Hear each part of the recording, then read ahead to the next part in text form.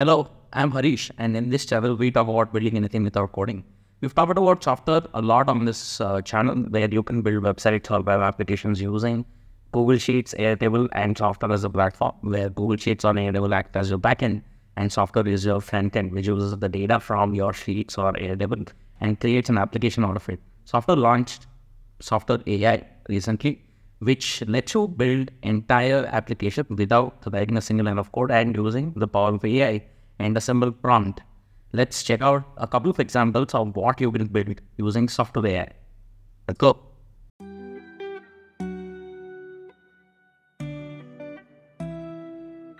Alright, today what I have for you is a couple of examples of what type of applications you can build using Softr AI. Softr AI, if you Google, or you can use the link in the description below to access the tool, gives you something like this, which lets you add a prompt and then generate the application directly. You don't even have to have an account to generate the application or do the demo of the application, but you need an account to customize the application or the experience post-generation, right? So here's a prompt which lets you create an internal tool, right? For the first example, we'll use the prompt that is provided for the tool itself. The tool lets you create internal tools on client portals or a directory type of website or a membership platform. For the first example, we'll use the same internal tool example. The prompt is a tool dedicated to sharing important company news, announcements, and updates. Let's click on preview your app. This should actually generate the application for you, and let's see what happens after generation. Like you can see a blurred out preview. On the right, you can customize the application. By default, it uses the prompt that you gave and also creates a name for the application, which is called NewsWave in this case. And then you can customize the theme. You can make it retro. Let me just quickly zoom in a bit. You can make the theme retro or playful, modern, or creative or professional. Since this is a internal company tool, let's make it professional and let's use a tint of blue here. And like you can see, the preview already changes the colors when I change the color. So I'm going to generate your app from here, or you can also customize the prompt if you want to change the prompt a little or add more information to the prompt. Let's click generate your app and see what happens. It should ideally create the app after this. Once this is done, what you will see is basically a way to customize the app along with also seeing the preview of the actual app that it generated. Like you can see, it says our app is ready for preview, and let's see it in action. Once I click see it in action, like you can see, it creates or showcases to us what it is creating. Obviously, all of this is customizable. I'll show you how to customize it, but you will need an account for customizing.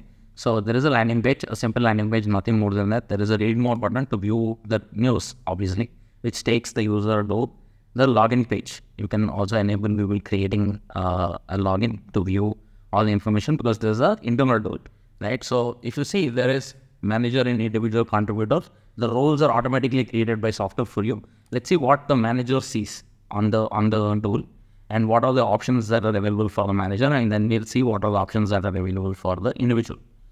Once you click on manager, it loads the experience of the manager from the app. By the way, this app is fully ready for you to click and use it, customize, and actually deploy it to a website. As you can see, there is the header section where it says a brief information about what this is. And then there is news. News is filled up with all the news articles that you can add. You can also add new record, which is title, category, content, who's the author, and published date. Like you can see, everything is ready. You can just click and add it, or you can also edit whatever is there. If I click on edit, it will show up all the details of that particular record, and you can edit and update. This is a manager experience, right? From here, you can also add new news directly from the top bar, or you can view on the news. And if you see, there is my profile and sign on. The profile page is also created because this is a dummy account. You can see this is what the manager will see if they want to customize their account. And then let's actually go back to, let's actually sign out and see the individual experience. Now, if I go to read more, back again at the demo that we saw. And then now if I click read more, it says individual contributor. This is actually the employee that is viewing the news or the internal announcements. And this is what an employee sees. They can click on each news item and it will open up on the right side, and you can see all the information that is part of that news article on the right side. That is an entirely fully functional app, right? Now, you may not trust me when I say this, But let's click on customize app and see if this is a really functional app. If when you click customize app, you will need an account for in Softr, which is free. You can get an account for free. You can also deploy an app for free with certain limitations, of course. But if you like this tool and if you want more features, you can obviously upgrade your account. But like you can see, this is what you see as the builder of this tool. So this section, there is a lock, only shows up for logged in users. Same with the new section, which is why the landing page only shows the first section. If you want to add more sections, you can always click on add block and add any of these pre-built sections that are available from the right side. All these are pre-built sections. You can always click on any of them and add them. Some of them are premium. If you want to upgrade or use those sections, you have to pay. Right? Then there is static elements that you can add, like the header, the section that you have. You can also add a navigation item or a hero section, customize the hero section a little bit based on these pieces of content that are available for you as blocks in Softr. That is a quick example of what you can build without using any code or spending time on designing an entire application for an internal tool. On the left, if you click on settings, these are all the options that are available for you as part of the application itself.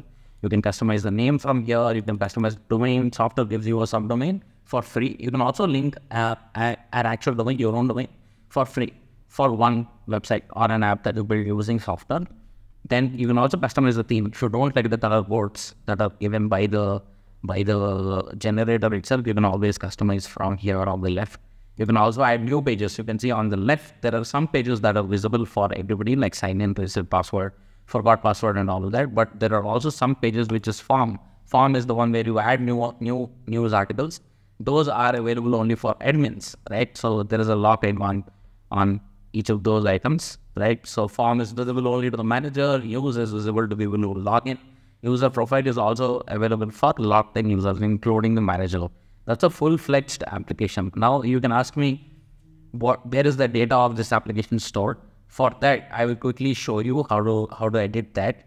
Now let's go back to the home page for just a second.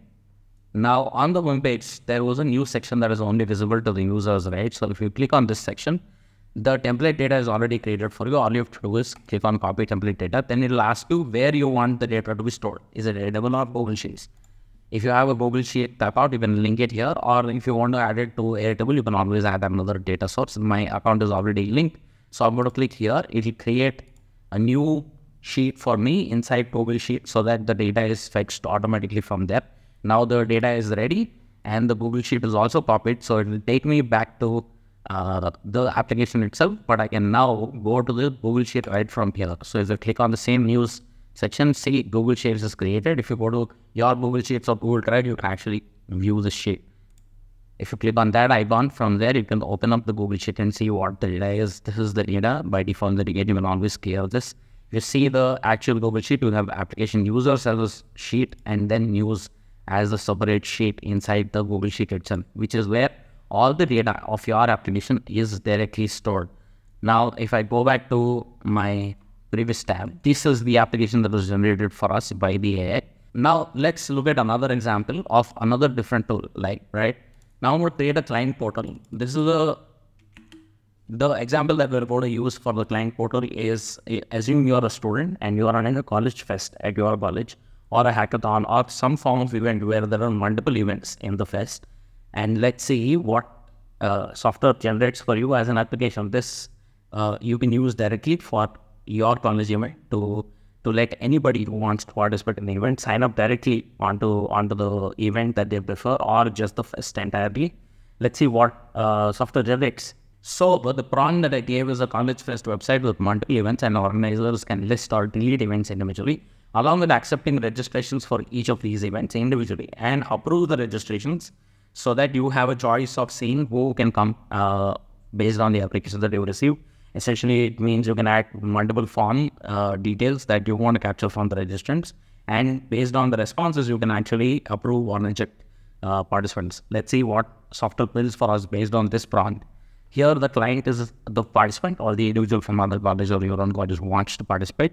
And the manager in this case will be the organizer, which is you if you're creating this for your college event. Like you can see, Softr gave event is as the name and the prompt is already available. And then I'm going to say generate app. I'm okay with these themes, or let's just change to retro and yellow, and then generate our app. Let's see what happens. Once the app is generated, you should be able to do the same things.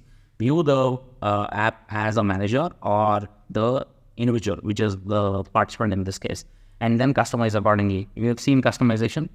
I'll get to customizations in other videos, but we'll keep this video to a simple one where you can see how to generate full-fledged web applications that run on web, tablet, or mobile without having to write a single line of code. Ideally, this usually takes about 3 to 4 weeks if you were to build this entire experience by yourself using code, which is why this is a powerful tool. Let's see what it built. Once I go click on see it in action, it should load the landing page for me, right? The landing page is here. You can customize the images like I shown you before. When I say join the festivity, it should take me to the login page. Like there is manager and client users. Let's see manager, what can manager do?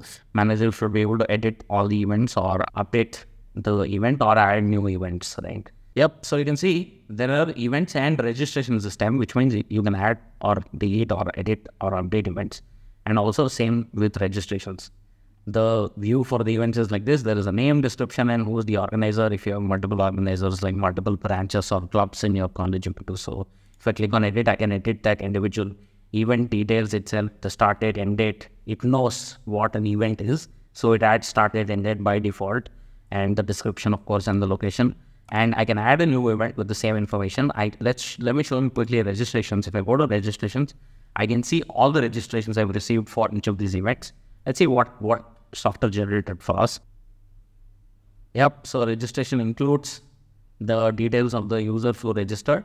If I click on edit, it should show me the details of that individual and including the event name. So this person has registered for a music festival, right? I can update the information. I can add new registrants. I can change the status also. I'm not sure if you noticed, there is a status column at the end. You can change the status to approved or rejected at the end.